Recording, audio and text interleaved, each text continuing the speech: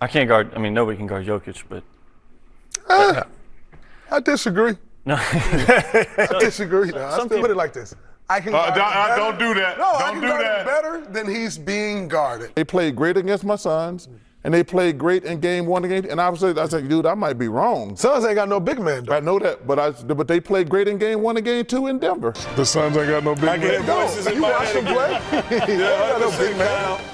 Not one big He's man. fighting those voices. They ain't no big man on the I Suns. was talking to you, God. No, I want to talk. I want to talk. KD the Suns big man. When Draymond Green started his podcast, The Draymond Green Show, he called himself the new media. He said he was tired of the hot takes, agenda pushing, and false narratives on other platforms. He even called out Skip Bayless specifically.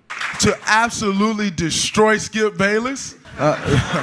Everybody agree? Like, guy sucks. But Draymond has proven that he's no different than the media he criticizes. First, he would trash Rudy Gobert and blame him for Jokic dominating the series against the Timberwolves.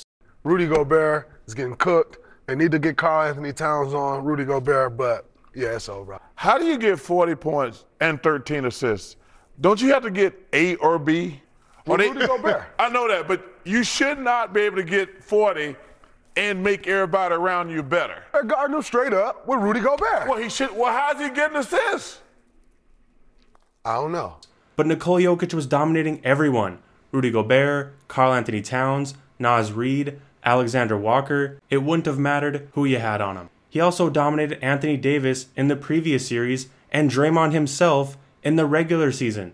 It's not that all the criticism is unfair. Rudy Gobert is a 4-time Defensive Player of the Year. He's expected to play great defense. But for Draymond, it's not about that. Draymond just doesn't like Rudy Gobert, and he also didn't want to give Nikola Jokic credit for being unstoppable. And we know this because he suggested that Cat should be Jokic's primary defender. Do that. See what happens. Even if Rudy Gobert played a great game and locked down Jokic, Draymond would never praise him. Draymond went on to say that the New York Knicks playoff run was a complete fluke. I told the truth about the team.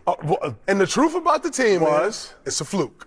Claiming that the Knicks haven't played any good teams, even though he picked Joel Embiid and the 76ers to win the first round. And the only reason Indiana doesn't seem that great is because Tyrese Halliburton hasn't been consistent in the playoffs. And keep in mind, the Knicks just lost OG Anunoby. They were already without Julius Randle and Mitchell Robinson, but they're still winning. Draymond pushes agendas and false narratives. He is completely biased in every way, and his entire media career has just become him taking shots at other players and teams. Big Frenchman is sitting on that podium speaking his native language. We need to do this. You need to get a stop.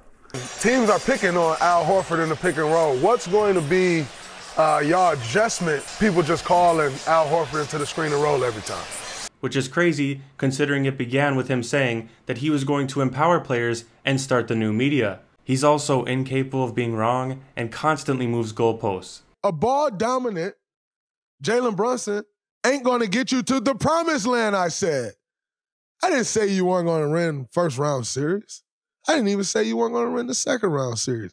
First, it was the Knicks having any playoff success is a fluke, and now you're saying that they wouldn't win a championship. But that's all I have for this video. Thank you guys for watching, and I'll see you next time.